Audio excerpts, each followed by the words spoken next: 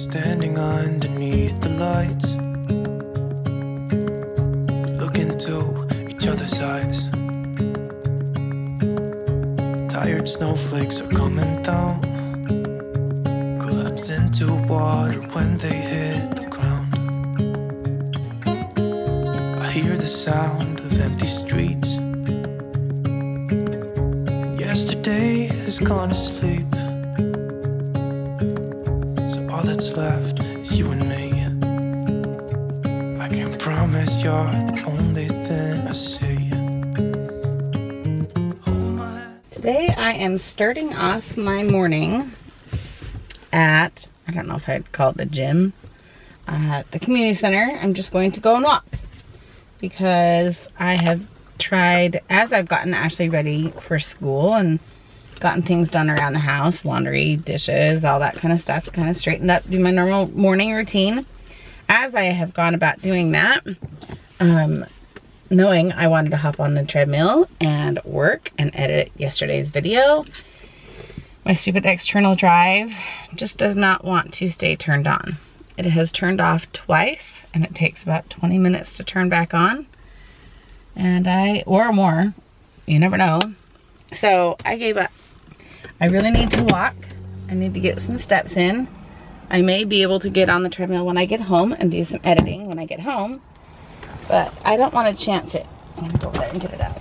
I don't want to chance it because if I don't get this done now, oof, lighting is horrible.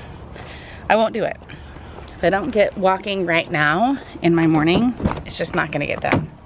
And I will sit down with a book or my phone and I just won't get it done. Just trying to be motivated. I think I'm actually gonna get hungry. So I have a granola bar with me. I'm gonna probably put it with my water and my jacket once I get in there. They have like little cubbies where I can put my stuff. Anyway, just trying to, I gained weight over the weekend, but I don't think it's anything to worry about. I just think that, you know, I didn't walk over the weekend and ate chips over the weekend. So we're gonna go inside. So I'm gonna put you away, I think, because I don't want to keep track of it. My hair is awful. Yeah, I'm not gonna take you guys with me. I'm just gonna go and focus on walking. So we'll be right back. Well, that little trip to the community center was meant to be because I ran into my two great friends. They go walking together every day, but I don't like walking outside. And anyway, it's who we play games with. Two of the three ladies that we play games with every Saturday.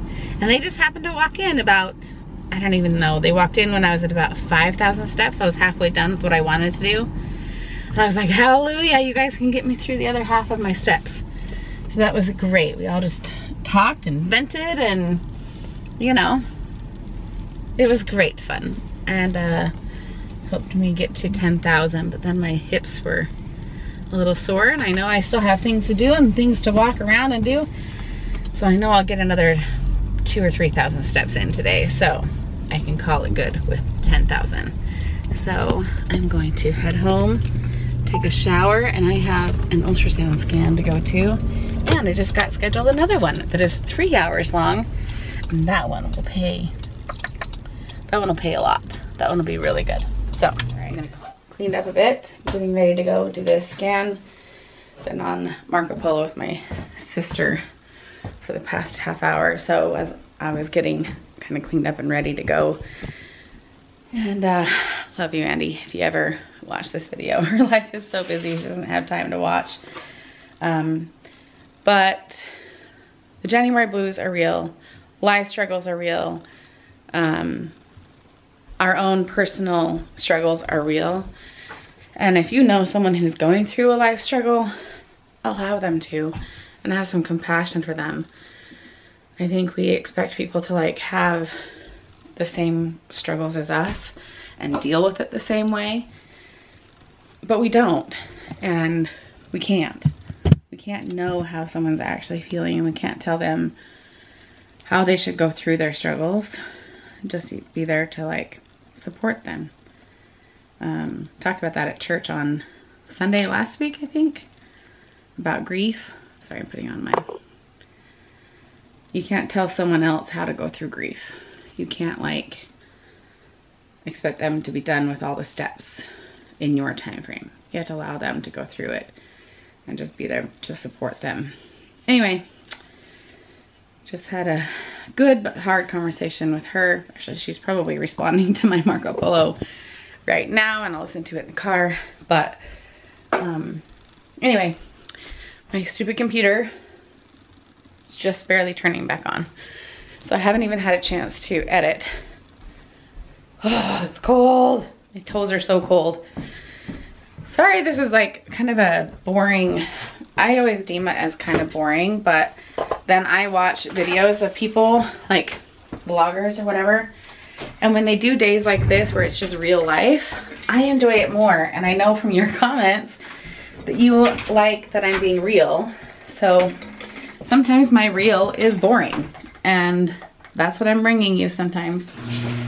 Not all activities and hoopla and all that kind of stuff. Jason and I had an idea.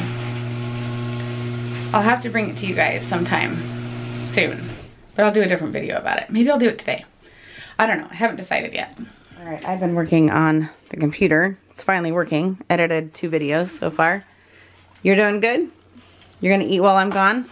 And she's working on her latest, biggest perler bead creation, right? It won't even fit in the container. I need it.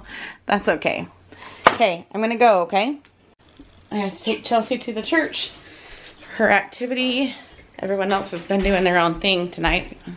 We'll say hi to the man of the house, the one I'm loyal to. What? The one I'm loyal to. I said, welcome to the man, the one I'm loyal to. Well, I'm thankful you are. Charles! We gotta go. Take her while I sit there. I'm gonna drink my water. I've already had dinner and a snack, so I should not have any more tonight. Don't worry, I made my dinner. This is why you need a second wife. Well, actually, that is, well, we won't get into that. Yeah. Can you open that for me, please? I need 3 wives to make money so that I can get Exactly. with my one wife. I need 3 more wives to make us That's money. right, that's Yeah. right. Yeah, you'll be my Robin. what do they call it? The bottom bay. I'll be the Robin to your Cody. I don't want to be Cody. I know. Anyhow, if you understand, you understand. But anyway, I'm gonna head. Chelsea, really, we have to go, honey. Okay. All right. Well, Abby's up doing her nails, so she doesn't want to go to her activity tonight. So we're just gonna do the other kids and, well, just Chelsea, I mean. All right. It is the next morning. I did not film the rest of my evening. But why do I have a sock on my hand? Also, this isn't the shirt I wore to bed. I just had to put it on because I literally I just woke up. I haven't pulled my hair up, I haven't done it, I haven't done anything. But why do I have a sock on my hand? Last night, I literally haven't taken this off since last night. Last night, probably around 1 or 2 in the morning, oh man, my hand and all of, look at the red. Can you see all the red on my fingernail cuticles? They were so itchy.